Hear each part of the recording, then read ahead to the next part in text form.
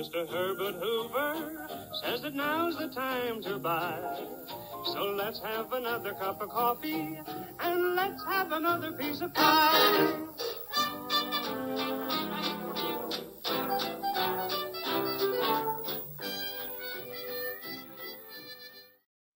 I just played a tune by Irving Berlin, Let's Have Another Cup of Coffee, which I first heard when I was in the 5th grade back in Beaverton, Oregon at Vos School. Miss Hosford, my 5th grade teacher, she had this library of records, and she had this LP with music from the 1920s and 30s. And so Let's Have Another Cup of Coffee was there. And of course it was written, you know, tenor of the times. The Great Depression had hit. This is before FDR and the 100 days when Herbert Hoover was in charge. Yeah. Can everyone hear me? Just say yes. If you can, type it into the chat box. Okay, great. So yeah, that's it for music. But if you could hear it, it sort of touches upon where the country is in 1931, 1932. Of course, FDR comes on in 1933. So let's talk about perseverance. And of course, this year's theme for the Archives Crawl is preserving perseverance. You can take a plumb line. It's one of my favorite metaphors. You can take a plumb line throughout Sacramento history and the histories of many other cities in the US and just drop it right through post-European contact. And you can see that folks have struggled, citizens have struggled finding housing, finding relief, finding comfort in their lives. You can start with the squatters' rights of 1850. Of course, what we're going to talk about today, the Great Depression and the Hoovervilles, or Roosevelt Rus is another term. And then where we are today with the challenge of housing Sacramento County's unhoused citizens. So this is a point in time, and I think one that's really important to revisit, and hopefully a bit of a teaching moment for all of us. And also as archivists, I know one of my colleagues is out there, Heather, we all understand the importance of context in doing what we do. Okay, so let's get going. Capital Hoovervilles, Sacramento's Depression era settlements. Basically, we look at the 20s and 30s, two major traumas in American history. We have the contagion that is the Great Depression. Okay, so we have Black Tuesday in October 1929 unleashes this great contagion of economic stress throughout the country. 1/3 of American banks close, and depression. We also have the ecological tumult created by the Dust Bowl, right? The origins of which go all the way back to prior to World War I, actually, but really come to a head in the late 1920s and early 1930s. So with these things happening, Americans almost naturally, as we look at the different migrations in American history, are compelled to move to a spot of perceived opportunity, perceived being the operative word here.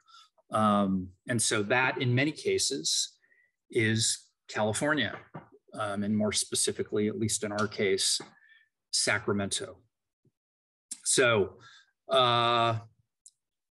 when we look at the micro level and we look at really the center of today's talk, it is the Hoovervilles, and the Hoovervilles specifically in what's known as the Jibboom Street section of Sacramento. So that's everything north of the SP rail yards, the B Street levee, and south of what would become North Sacramento, which, you know, by the mid-1920s was a fully incorporated city, right? So that was known as no man's land. I can't give you much on the etymology other than it probably has something to do with World War I, okay? Because it was really an interwar period name that popped up. So what is a Hooverville? Most of us know what a Hooverville is. We're all historians here. You may not, might have snuck on by. My definition of a Hooverville, simply a Depression era assemblage of ad hoc community being really important, launched in response to economic and ecological stress. And who knew that Sacramento could be such a spot where Hoovervilles were so prevalent? But anyway, let's jump in. Now, as we move through the talk, we are going to start with the basics, okay? And the first thing is, who were the folks that moved into Sacramento's Hoovervilles? Now, the backbone of my talk, full disclosure, is a wonderful document that I discovered at the California State Archives. It is a survey that was put together in 1935, 1936 by SERA, the State Emergency Relief Administration. This agency, almost like a mini National Recovery Administration, sent out 30 of its employees to the Jibboom Street area to do a survey and learn about the folks that chose to live in Jibboom Street. And so it's through this survey that we get this amazing window into the lives of Americans and also immigrants living in that area. So this is really sort of a common thread through today's talks. A lot of the statistics, some of the anecdotes come from that survey. Now, where is the survey? Like I said, one, it's at the State Archives, but we also have a copy here in the Sacramento room if you do want to take a look at it. So, slight diversion. Who were these folks? So, according to the survey, as of August 1936, 82.7% of these folks arrived to the Jibboom Street area between 1920 and 1932. So we have folks arriving well before the Great Depression, and then folks arriving, you know, after it and during it for sure. The bulk of the folks arriving were from an area known as the Middle West. It's a term we don't use or hear too much anymore. We often hear Midwest, which refers to, states around the Great Lakes, bordering the Great Plains. But the Middle West identifies basically the Great Plains from North Dakota all the way down to Texas, and then Nebraska over to Utah. So that's where a lot of these folks came from, according to the survey. Also the states of Arizona, Colorado, Idaho, Montana, Nevada, Utah, and Wyoming. But simply put, obviously folks were coming to Sacramento's Hoovervilles from all over the country. One tale in particular that we're going to tackle later involves a family from Johnson City, Tennessee. That is far east Tennessee, in the mountains of Tennessee and North Carolina. So from all over the country, folks come. And this picture right here was taken by Dorothea Lange. We've probably heard that name before. This young man is 14 years old. He's an 8th grader, and he's living in the Gardenland Hoovervilles in the American Township, just on the other side of the Jibboom Street Bridge. He is not in school, according to the caption by Lange. He's not in school. He is surviving on tomatoes. These are the only clothes that he has. His father in the caption is quoted as saying, "People call me a bum, but what bum can raise a child all the way up into the 8th grade?" So this tale of this young man is very similar to the tales of a lot of children that we're going to talk about this later, but a lot of children living in the Jibboom Street area of Sacramento. So where they're from, who they are, we'll learn a little bit more about them as we go through today's talk. Okay, so more basics. So migration causes, we look to land use. So again, the Middle West, we look at the Dust Bowl.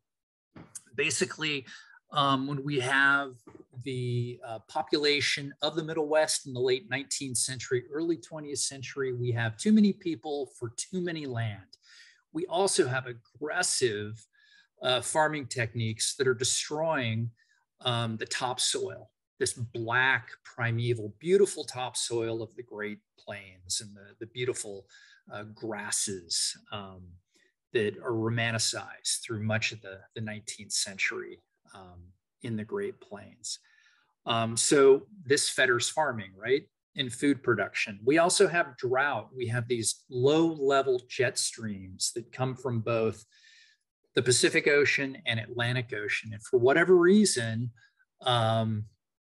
it's debilitated during the 30s. And so we have a drop in precipitation throughout the entire country, but in particular in the Midwest. So with the sort of surfacing of dust, combined with the lack of rain, we have dust. We have dust in the air. And 2 words for you, dust pneumonia, one of the most heartbreaking maladies that America went through in the 1920s and 30s. That is really well covered in the book, The Worst Hard Time, which we'll address a little bit later on. Also, automation. We turn to the great Kevin Starr for information on this. So between 1920 and 1932, tractor sales go up by 90% in the entire country. World War I has just ended. Of course, we look to wars for great scientific breakthroughs that bleed over into civilian life. And of course, we have the development of the tank, and then we have the improvement of tractors, and we have the heavy mechanization of agriculture in the United States. And so what we find is fields that would basically take 100 people to go ahead and tend could now be dealt with by one guy on a tractor that you could pay $1.24 to for a day, thus releasing those 100 people. You just don't need them anymore. And so people are basically, as Starr puts it, tractored out and made to move somewhere else, right? And then general economic malaise. Like I said, we have 1/3 of banks closing between 1929 and 1932. In Sacramento in particular, we have a population of roughly 100,000, and our unemployment rate is about 28%. So things are very hard, both in Sacramento and of course around the country. So these are the factors causing this Western migration. Okay, and what are the causes of the Great Depression? I get nervous when it comes to economics and talking about, these causes. There are so many different ways of looking at it: underproduction, increasing interest rates, the lack of foreign trade. But I'm just going to direct you to Amity Schleye's The Forgotten Man, which is a very fair, even treatment of the Great Depression. She doesn't look at FDR as some messiah. She doesn't look at Herbert Hoover as some bogeyman. She's just very fair. And she will also provide both a Keynesian and classical liberal view of these causes of the Great Depression. So this book, of course, is at your library. You can also get your hands on it or your ears on it through Hoopla and Overdrive. So I recommend it. It is quite good and quite fair. All right, so more basics. Why California? Why California? Well, obviously it's weather. That's the first thing. It's been the clarion call to Americans, since the mid-19th century. Mediterranean climate, very kind to agricultural production and agribusiness. And then also California is in the Sunshine Belt, very moderate weather. There's a reason why California has the greatest number of military facilities in the entire country, in particular, Air Force and Air Marine facilities in the entire country. The weather is really, really good here. Again, agricultural opportunity. And then it's the place of last resort. Again, I invoke Kevin Starr. He uses the term Land's End, a lot like the Britons being pushed to the end of Cornwall by the invading Danes in England. So Land's End. And Steinbeck writes about California, obviously so eloquently. He uses the term westering in The Red Pony, which came out in the mid-1940s, westering, which is this spirit of Western movement.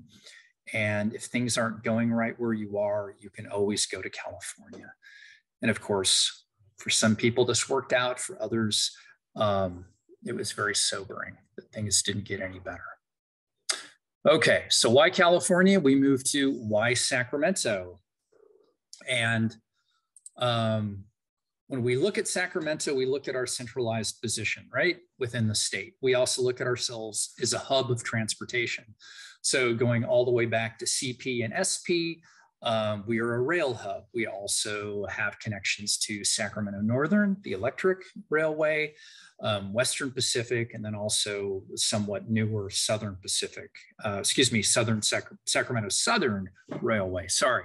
And then also ground travel, right? So we've got a highway hub here, and then also water travel with the Sacramento River and travel, of course, between the Bay Area and Sacramento. Perfect size, and I think this is something that is applicable to today. Sacramento is big enough to have city, county, and state agencies that provide services to citizens and citizens that need help and citizens that are homeless, but it's not so big that you can't head out to the far banks of the American River, set up your tent and get rest and spend the night, and then come back into the city during the day for both work and then whatever services you can find. And then there's also the presence of agri-employment. Despite the fact that the New Deal created the Agricultural Adjustment Act, which was an idea whereby farmers would be paid, subsidized by the federal government to produce less. The idea would be to create greater demand and raise prices for agri-goods, which with that, why would you need more people?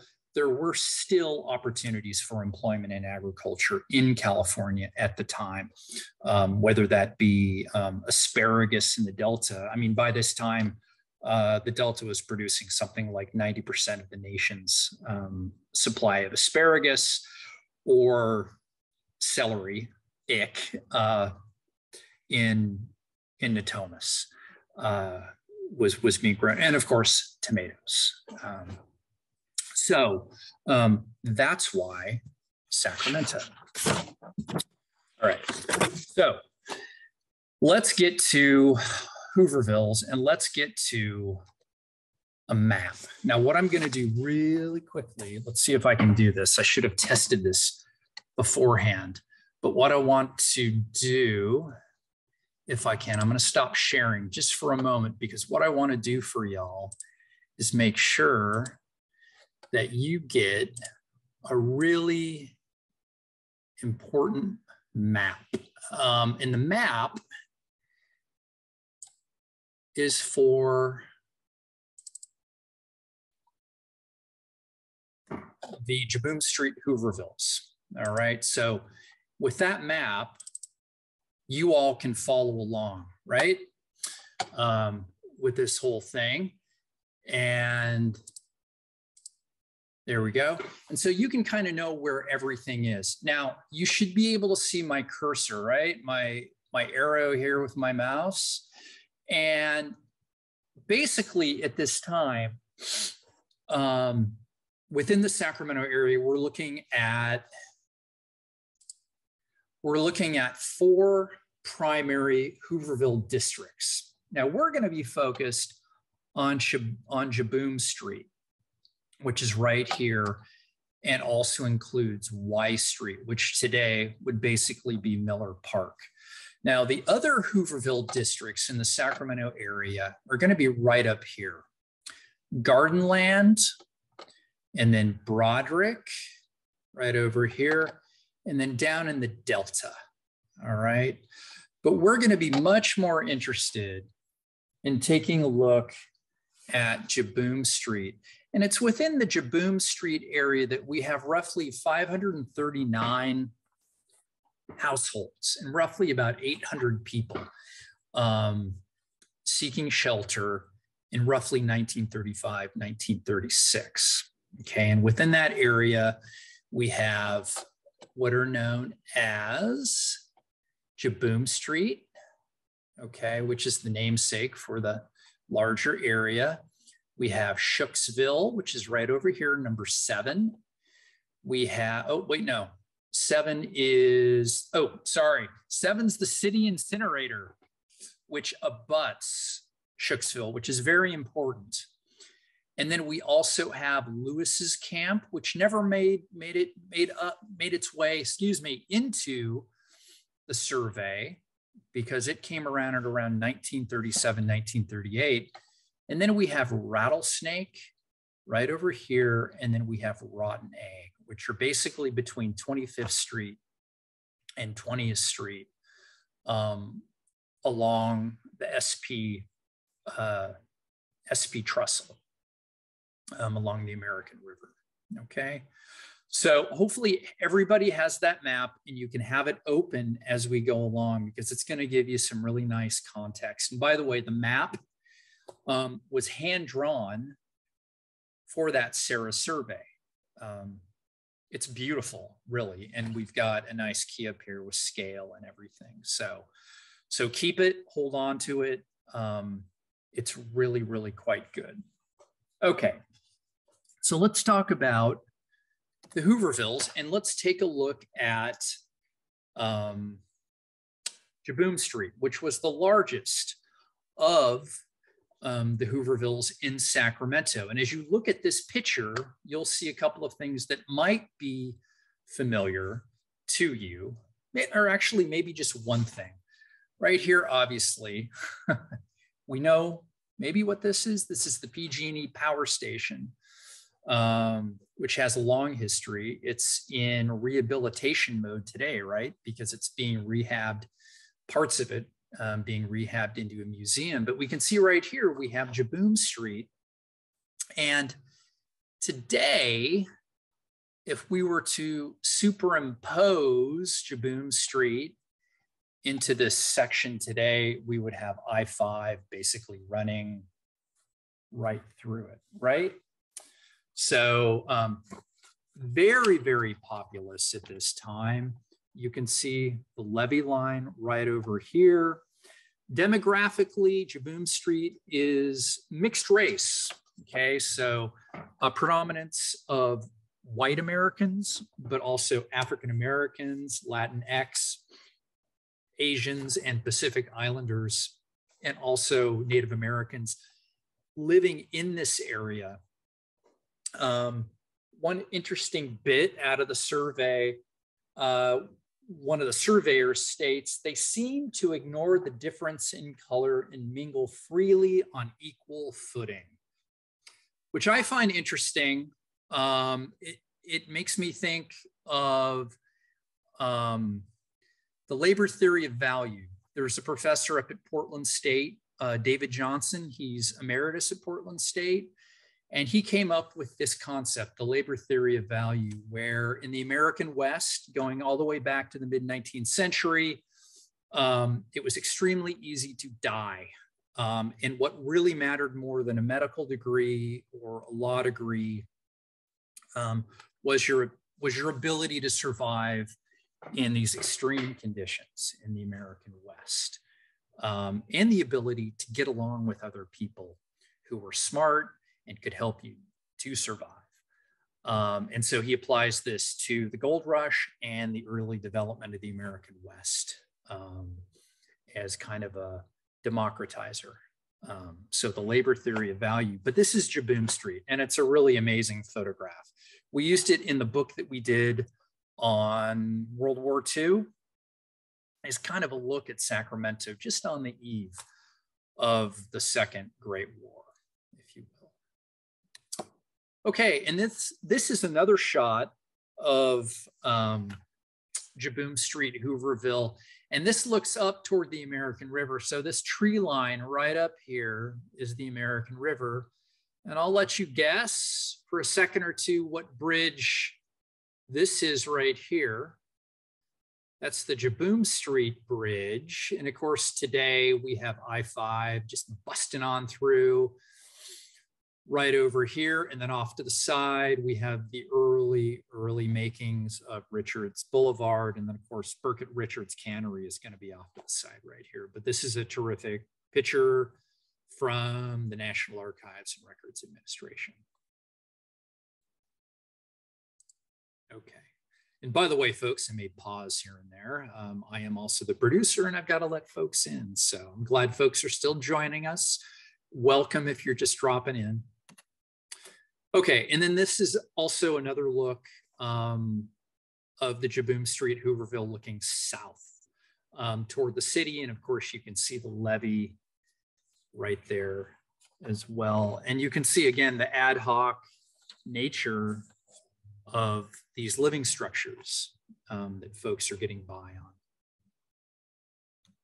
Okay, now let's pivot and talk a little bit about Shooksville. And of course, like I mentioned earlier, this is number 7, if you will. This is the incinerator, which is still around today, right? It's at 7th Street and B Street. The incinerator was built in roughly 1925. It was part of that massive rush of public works in the city of Sacramento, really spurred on by Clyde Seavey, really the city's first city manager, to improve the lives of Sacramentans. So we have the city incinerator coming in, we have the water filtration plant coming in, Memorial Auditorium, and so many public schools being built in the city. But the city incinerator, there it is. And by the late 1920s, it is incinerating some 100 tons of waste from the city every single day. And out of that chimney, out of that smokestack, we have all sorts of really yucky stuff falling on the city and falling primarily on the people that would be living around the city incinerator. And that would be the city, the Hooverville city of Shooksville. Shooksville is named for a fellow named Samuel Shooks, known as the mayor of Shooksville, an African-American who had been living in Sacramento since the 1920s, and he was the leader. Demographically, Shooksville was a primarily minority populated Hooverville, and probably the Hooverville that was in the worst shape out of all of the living conditions. Certainly when you compare it to Gardenland on the other side of the American in Jibboom Street, the toughest living came in Shooksville. Now, Samuel Shooks, kind of a character, took a look through the Sacramento Bee, and I found a really interesting ad from 1931, February 1931. Mr. Shooks puts an ad. He says, "One winged duck priced $25, a natural curiosity. You can come claim your duck at 7th and North B Streets." So think about where you are at North B Streets today. And if you're looking north at that intersection, just take a right, head east, and Shooksville is basically right there. Here's another picture of roughly where Shooksville would be. I pulled an interesting little editorial or letter to the editor out of the Sacramento Bee. It was sent in 1933 by a traveling businessman named A.E. Silva, a resident of Sacramento. But it's a little long, but I think it gives you kind of a flavor of what one would experience if you were going to go by Shooksville at that time. And the headline for the entry is "Kindness of Black War Veteran Cited." Editor of the Bee, "Sir, my work takes me hither and yon to the slums and the mansions as well. The other day, it was my pleasure to work in the jungles." And by the way, that term jungles is used to describe the area north of SP, north of the B Street levee in Sacramento. So was my pleasure to work in the jungles of the city incinerator, right? So near Shooksville. As I approached a shack made of tin cans, dry goods boxes, and God knows what else, I saw a Black man busily engaged with a large fan. As I neared his shack with the morning's greeting, I noticed the fan was working overtime over a little child, keeping away the bothersome flies. A little questioning, and I soon found that this poor man himself, a disabled war veteran, has taken it upon himself to be the keeper of a poor little 19-month-old orphaned Mexican girl, both parents dead, and both her eyes blind with cataracts. Nothing to me is ever clutched at my heartstrings as this scene. What love there is in that poor veteran's heart to care for this poor little orphan child, nothing to him, not even of his own kind. To me, there is a true heart. God bless him and his poor little blind charge.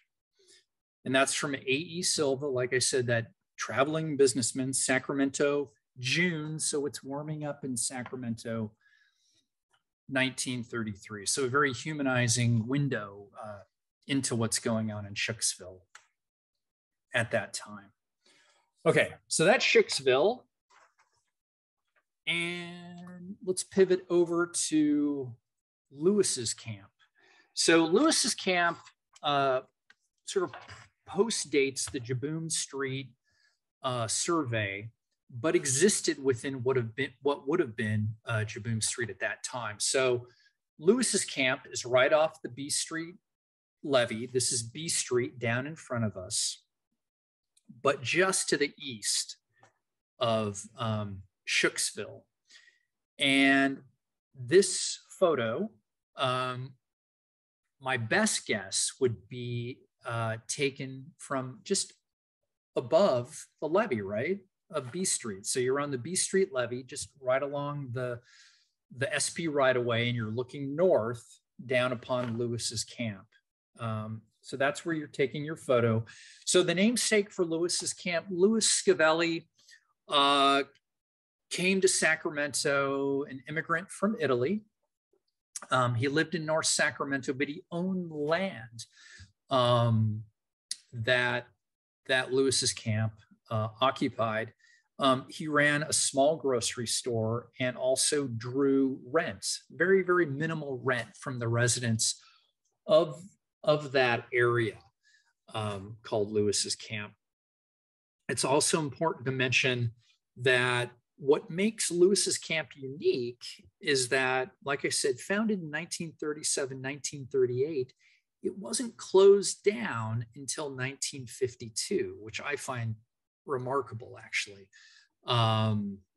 So, you know, it made its way all the way through World War II and up until the end of the Korean War, before it was razed by the city fire department, displacing about 400 Sacramentans from Lewis's camp.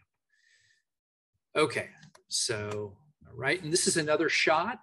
This photo was taken by Dorothea Lang. Again, she's elevated, right? So she's looking at B Street, she's looking north, and that's the entry point to Lewis's camp. Now, this perspective, I think, is amazing. This is a 1937 aerial photograph. Now, if you haven't discovered it yet, I want to encourage you all to take a look at the UC Santa Barbara aerial photograph library, which is accessible online. Most of these images have been scanned and you can download them. And they come from, again, UC Santa Barbara. No need to write down this URL. I'm gonna shoot out to you all the URL and a reading list of helpful readings to better understand the Great Depression, the New Deal, and Hoovervilles. But it gives you a really interesting look and some context for the Jibboom Street area. So over on this side, you can actually see what would have been Jibboom Street. But by 1937, Jibboom Street, as a village, if you will, within the general Jibboom Street colony, was gone. The water filtration plant is right over here. Obviously, here's the river. Here's the power station right over here, I-5 eventually, right? Busts its way right on through. Over here is Shooksville. And then right over here is what? That is the incinerator. This is B Street, right over here. And then right here, you can see Lewis's camp. And of course, Lewis's camp in 1937 is still a thing, right? So we've got, you can actually make out structures at Lewis's camp. And then right over here, we have 12th Street, the bend into 12th Street, SP, and just the edges right over here of the wonderful neighborhood of Alkali Flat. Okay, so that's just an amazing aerial view. And by the way, if you're a resident of Sacramento and you want to get just a really enhanced view of you know, your neighborhood and its historic you know, personality throughout time, take a look at the aerial photography database at UC Santa Barbara. It will blow your mind, simply put. Okay, now, again, we look to UC Santa Barbara and the Gauchos for another view of two Hoovervilles within the Jibboom Street colony. And they are, and again, let me give you some context here. We've got 12th Street right here, okay? And then we've got 16th Street right here. We have the SP right away, okay? And then we've got today what will generally be known as Sutter's Landing.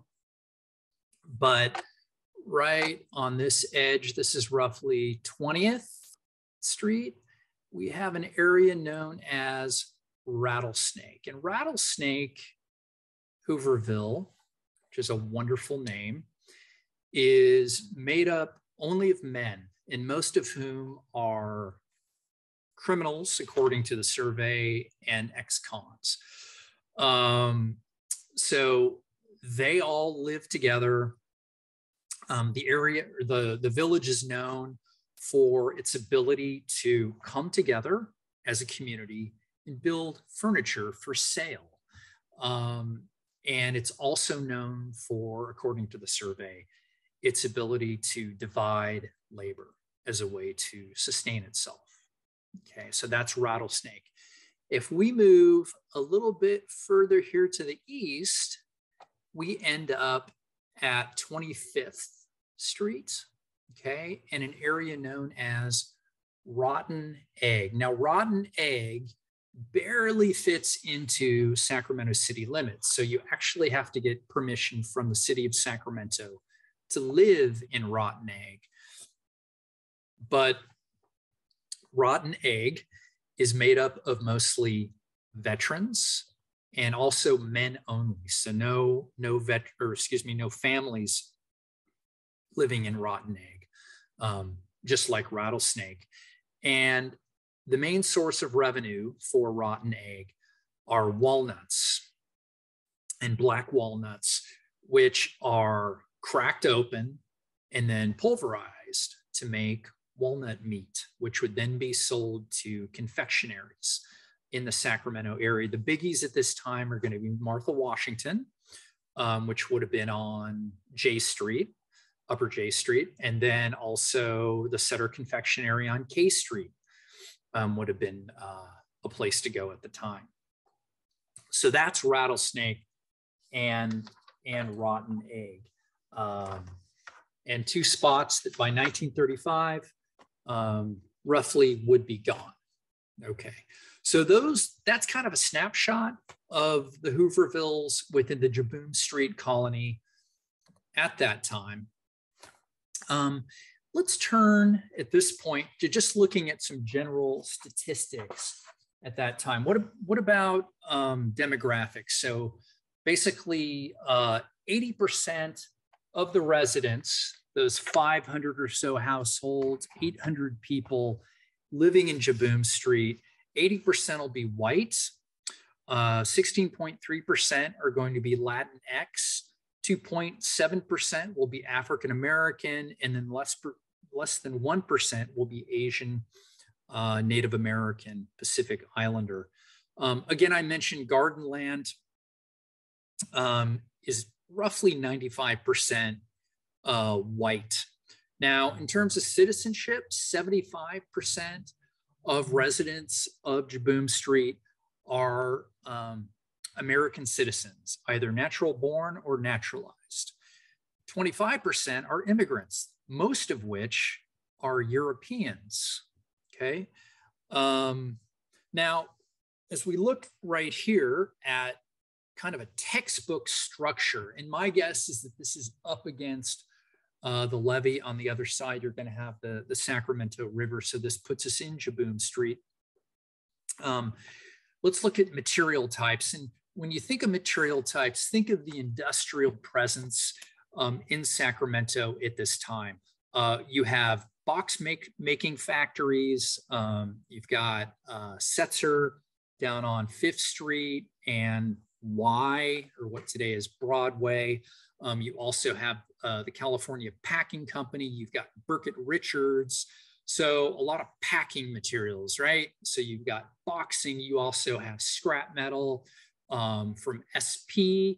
So if you're resourceful and you want to find a raw material, right, to build your structure, you're going to team up with your community to find what you can. And so when we look at a structure like this, we can look to our survey to also tell us that material types, 52.1% of structures in Jibboom Street are comprised of tin, 41.2% use wood, and 6.7% of structures use canvas to make a home and do the best with what you can at that time. Next topic is a topic near and dear to my heart, and that involves veterans. roughly 20% of those inhabiting the Jibboom Street colony, and 20% of those 800 people in the area claimed disability. Now, in 1935, 1936, that puts us about 15 years out from the First World War. Of course, we have Americans who've come back and they've been haggard by either gas attacks and what those have done to their lungs.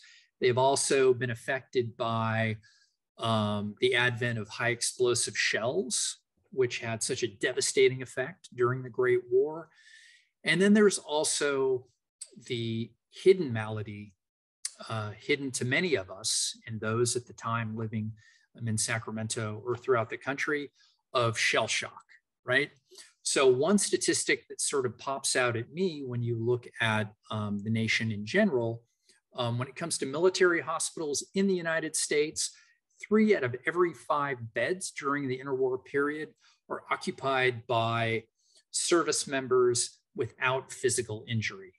So what does that tell you? It tells you that people are bringing to the Great Depression and to just their daily lives, the demons of war, the bugbears of war are still with them. So definitely a factor at this time when we look at Jibboom Street and any Hooverville in the country. Okay, so more general statistics at this time. What about water supply? We know that 72% of those claiming residence within the Jibboom Street colonies live within 100 yards of some water supply. And obviously the big ones at that time are going to be both the Sacramento or the American River. Of course, we're going to turn to the American River at that time, being less affected by runoff and agriculture.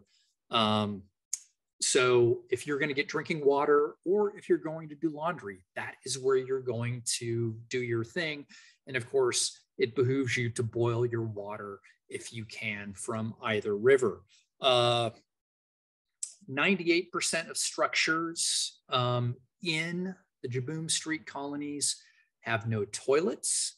For the entire Jibboom Street colony, there are only 8 outhouses as of the 1935-1936 survey for citizens. All right, this picture is taken by Dorothea Lang. And this is over in the Gardenland, Hoovervilles. So we move out of Jibboom Street, we're on the other side of the American.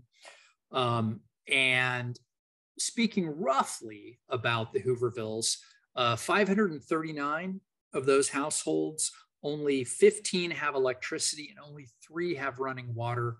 These aren't shocking statistics, of course, but again, gives you an idea of the lack of plenty that folks are dealing with at the time. Another shot taken by Lang from the levee on the American River, or on the north side of the American River, looking north toward Gardenland. How do people make do at the time? Obviously, there are a number of different ways that people can make do with work at the canneries, whatever work they can pick up at SP. I mentioned earlier the resourcefulness of folks who will go ahead and basically spend their day cracking walnuts. What will a day of cracking walnuts yield you? Well, according to the survey, 29 cents at the end of that day. One veteran of the First World War would work 24 hours a week within a produce stand. His payment at the end of that day would be pork butts, cracked eggs, whatever produce might be around, cheese rinds, and that would be his payment to get himself through the day, to get himself through the week within the Hoovervilles. Also, I mentioned earlier the prevalence of boxes, right? So we have fruit crates that are being rehabbed and resold by folks living in the Hoovervilles at that time. Whatever one can do to make things work. And then, of course, what about children at that time? Life in Hoovervilles for children is devastating, absolutely devastating. Of course, there's the lack of socialization. There's massive malnutrition. Children, like the children you see before you in this picture within Jibboom Street Village. Of course, you can see the PG&E power station there. To play as a child, you need food. You need food for energy. They don't get any of this. There is a lack of clothing. There is a lack of school, therefore a lack of socialization. For the children that do find school, one anecdote from the survey mentions children in Gardenland going to North Sacramento schools for classwork, and before school and after school digging through garbage cans for food, anything they can to find food. So a devastating time for children living in Hoovervilles. And of course, the great irony with this picture is that if we look behind, we know that that structure is being rehabbed today into a children's museum, right? So just an amazing photograph. Okay, and then as we hit 1935, this is kind of the death knell for the Jibboom Street Hoovervilles. We have massive flooding. Basically water stands from 1 foot all the way up to 5 feet in the spring of 1935. The county of Sacramento steps in. County Executive Charles Detterding and District Attorney Otis Babcock, they invoke Section 370 of the Penal Code to basically raise all the Hoovervilles in Jibboom Street. Basically, anyone or anything that gets in the way of public health needs to be removed. And so based on that code, they jump in. Now, this is privately owned land, which is important to say, owned by Merchants Bank over on California Street. And then a woman named Edwina Thunt, who was living in San Francisco. The last thing these entities wanted to do was to remove folks from their land, but they also didn't want to break the law. And so the county stepped in, SERA, and then also the federal government offered to build new structures in that area. Detterding turned down the money because he was afraid that it would just enable folks not to work. So the Hoovervilles were raised soon thereafter. What then stepped in was the Sacramento Community Chest, which founded in 1922, was basically community-based philanthropy. They were able to offer hundreds of families homes within the Sacramento area. So that is generally the demise of Jibboom Street, but the colonies, sort of endured. Like I had mentioned, there is Skunk Hollow, there is Lewis's Camp, there's also Russell's Camp that lived on. This is an aerial photo, kind of a new acquisition in the Sacramento room. We could see the confluence right down here of the American River to the Sacramento River. This is where Jibboom Street would have been. So this is June 1941, and by that time, Jibboom Street is gone. Shooksville, you really can't make out the incinerator from here. You can see the water filtration plant, but Shooksville is gone as well. And so many of the Hoovervilles are gone. Simply put, by this time, the New Deal is in full swing. In 1935, the Works Progress Administration has arrived in Sacramento, providing jobs. We have those big old, overhead water tanks at Alhambra and J, down at UC Davis, and then over at Sacramento Junior College / City College that are still here today. We have Grant Union High School. We have McClatchy High School. We have any number of structures that are basically funded by the WPA and in turn putting to work hundreds of thousands of Sacramentans. Probably one of the more obscure jobs, what was known as the Bell Avenue job, which was an artery that went from McClellan or the Sacramento Air Depot to the government docks on the Sacramento River. So it was this artery that the Army Air Corps would move large planes that were having been procured and repaired at the Sacramento Air Depot, were pushed along this avenue down to the docks and then floated down the Sacramento River to Alameda and then beyond. So a lot of different things are created by the WPA and changing the course of history, of course, in Sacramento. So that reading list, right? That reading list. So here are titles that I suggest. At the end of the talk, I'm going to go ahead and push these out to you. So please don't write anything down. But again, the Sacramento Depression Settlement Survey, which you'll find at either the Sacramento Room or the State Archives. Kevin Starr's absolutely amazing Endangered Dreams, part of the California Dreams series. Just incredible. Really a great window into California and Sacramento at the time. Again, Amity Schleys, The Forgotten Man. Eric Rauchway's Why the New Deal Matters. This is really, really new. Again, a really even treatment of the New Deal, and definitely worth picking up. Easy to get through the library, both in hard copy and then also in sound. Also, Tim Egan's The Worst Hard Time. Just a riveting book. I recommend it to you without any reservation. It is really the standard on the Dust Bowl. And the two things that jump out at me are the impacts on public health of the Dust Bowl, and then also the creation of the Soil Conservation Service, which helped really turn the tide with the Dust Bowl.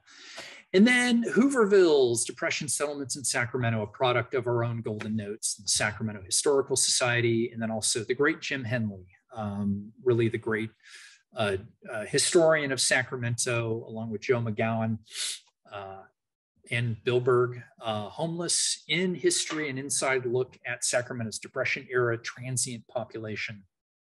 Definitely worth a look.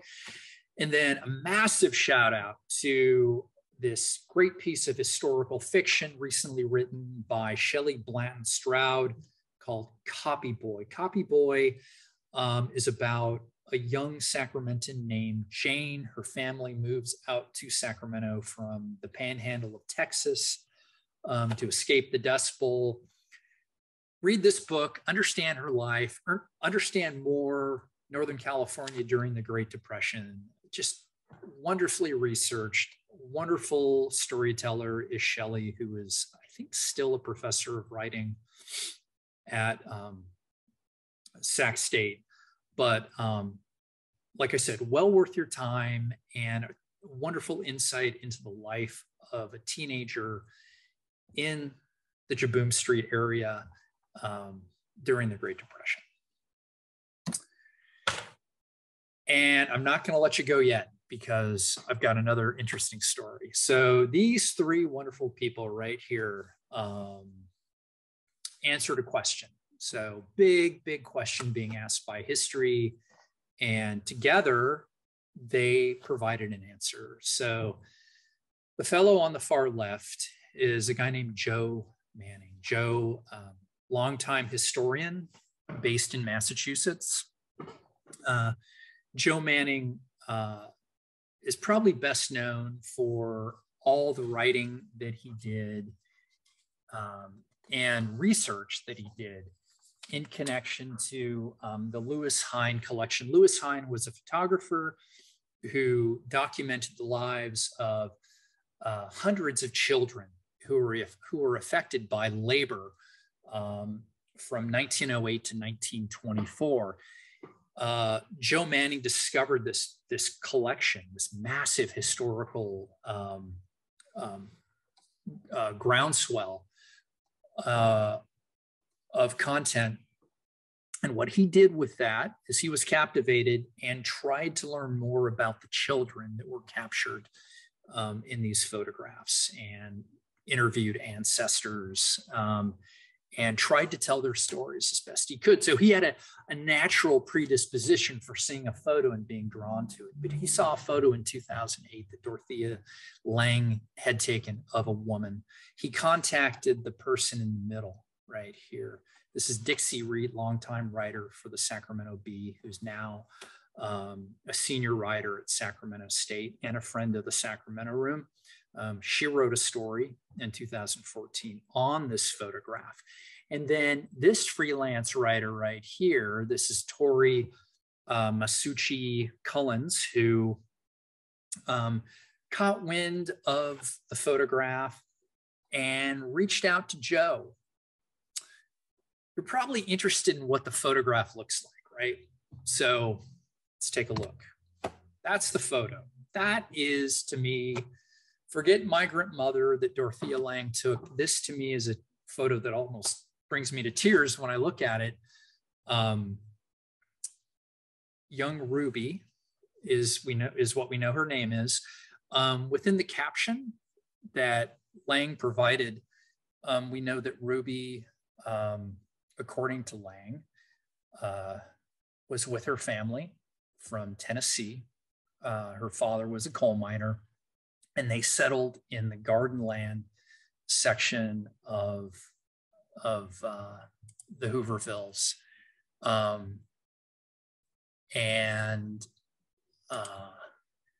Sorry, distracted by messages to both of you who put something in the chat, yes and yes. So Ruby was with her family over in Gardenland and came out from Tennessee, Johnson City, Tennessee. So that's just in the thick of the Appalachians. Things got bad, family moved west. And so Tori, we'll go back here if we can.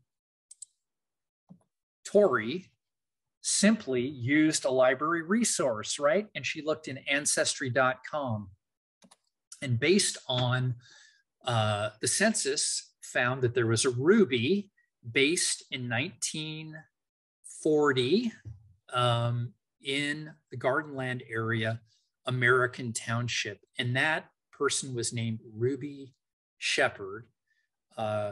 She also found that Ruby's name was clustered, and here's Ruby's name, Ruby Nell Shepherd. Wow. Clustered with a family called Garland from Johnson City, Tennessee, right? So all you got to do is look, right? And Tori definitely did. She immediately reached out to Joe, and they got together and just kept hunting and hunting and hunting. And much to their joy and surprise, they found that Ruby stayed in Sacramento. And by the way, Ruby's surname, Shepherd, was acquired in marriage. She was abandoned after marriage. Her husband went back to Michigan. She is a Garland by birth, but became a Shepherd. She got a divorce after her husband left. Now, this is the Gardenland area, and this is where Ruby would have been living at the time, okay? And of course, right down here, we've got the Jibboom Street Bridge and a very, very different looking river district, right? Which is what we call it today. And I have no words. I don't need to provide any words. This is Ruby. It's really beautiful. So she stayed in Sacramento. And these pictures were populated into Ancestry by family members that had stayed in Sacramento, in the Sacramento area. So Ruby eventually went to work for the telephone company. Throughout the war, she eventually met the love of her life, a gentleman named Robert Pearsall, who had been living in Sebastopol. They both moved to Sonoma County, lived there for a while. Eventually, they moved back to the Sacramento area in Placerville. Sadly, Ruby died in the early 1970s, a victim of breast cancer, but she lived a good life, and she found love and she found happiness post the Great Depression. So kind of a human interest touch, which I think is always important to bring to these larger, sometimes really traumatic topics that we have to bring up to better understand history. So Ruby Pearsall, and she is buried in Placerville. Okay, so to close things out, here's a view from the B Street Levee, right? The historic B Street Levee. I took this picture in 2009 for a book that I and Tom Tully wrote on Alkali Flat. And this is from the B Street Levee looking south toward what today is a very different looking rail yard district. But even then you could see that Sacramentans had found that it was necessary to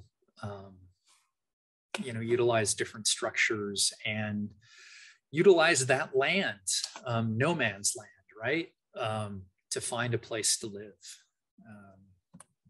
So probably clicked a little too early, but to have some thought about where we are. Like I said, we follow that plumb line through history.